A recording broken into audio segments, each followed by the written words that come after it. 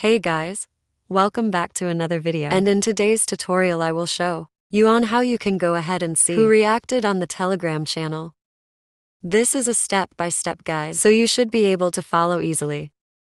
Now, first you want to make sure that the Telegram that you are using is up to date. You can just go ahead and update them from the App Store or Play Store, depending on the device that you are using.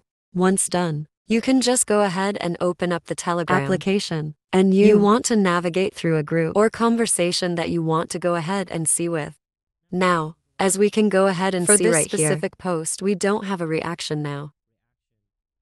You cannot go ahead and exactly see who reacted on a Telegram post, but you can just go ahead and navigate through the comment section. And from here, we can then go ahead and see that someone liked this person's post.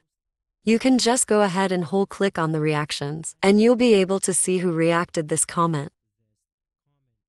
You can just go ahead and do this for all of the reactions that you get inside the comment section. So if this video has been helpful for you, please consider by liking and subscribing. I'll make sure to see you again next time. And as always, thank you.